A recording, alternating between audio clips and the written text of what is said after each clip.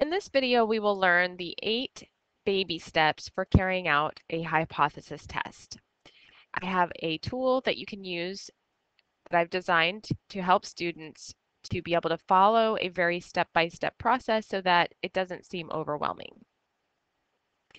Of course, when I look at this form and try to put myself in the position of a student, I think, gosh, this thing just looks overwhelming in the first place. But believe me when I say, students who get to know this form and use it as a tool start to feel like they understand what they're supposed to do, and it's very clear. The form is laid out so that you can start by reading the problem and assessing what you know, which is usually sample statistics, and what you're supposed to test the claim of. So something we believe about the population and we wish to test this claim. Now, on the left side of the page are the steps for the hypothesis test, and on the right side of the page are steps for a confidence interval. When we're doing hypothesis testing, many times we will want to do a corresponding confidence interval. So this could be useful if you have to do both in a question, or if you just have to do one or the other. Let's focus on the left side of the page for right now. We are learning the steps of the formal hypothesis test.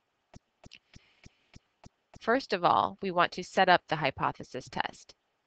And this is a group of several steps that can be kind of simplified into one area. Just getting this test set up properly is going to determine whether or not the rest of your answers will be correct.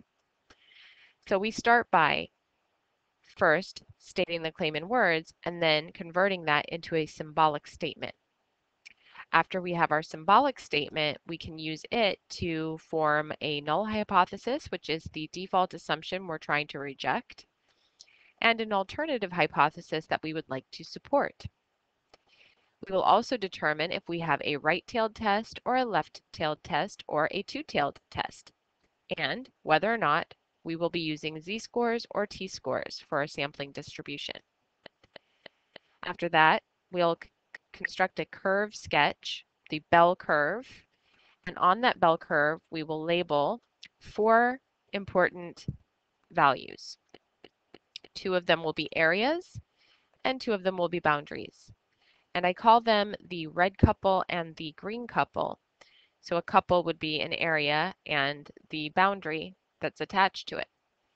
The red couple represents your rejection region, or the significance, or the critical region. There are all different ways of referring to this.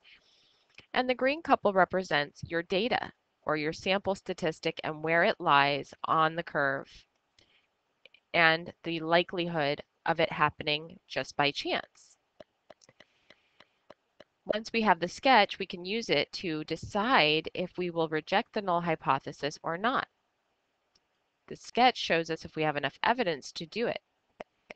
We can decide by comparing the boundaries and comparing the areas, and whether we choose to compare the boundaries or compare the areas, we will come up with the same decision about the null hypothesis. And finally, we will put this all into a conclusion about the claim. So now that we've looked at the steps, let's see if we can take these and put them in order. So the first thing was to identify the claim and write it in symbols. So we'll look for that. Oh, A, write the claim symbolically. Next, we want to write the hypotheses. So for that, write null and alternative hypotheses, E. After that, we'll determine what type of test it is, if it's right-tailed, left-tailed, or two-tailed, and whether or not we're doing z-scores or t-scores. So that would be identify the test tails and sampling distribution, H. Next, we'll start to construct our curve by finding the critical region. So that's the next thing, is to find the critical value, F.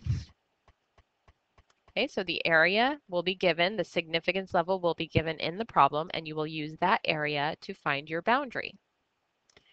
From there, you can see that step 1, step 2, step 3 would be to calculate the test statistic and then use it to find the area that's associated with that boundary.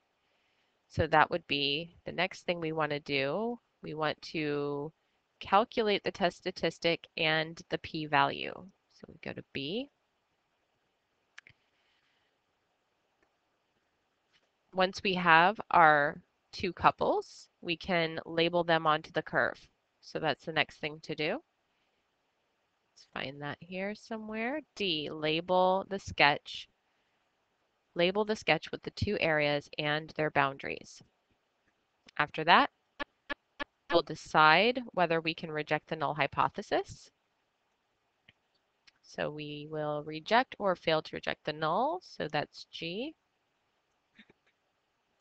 And finally, we will draw a conclusion about the claim. So that's C.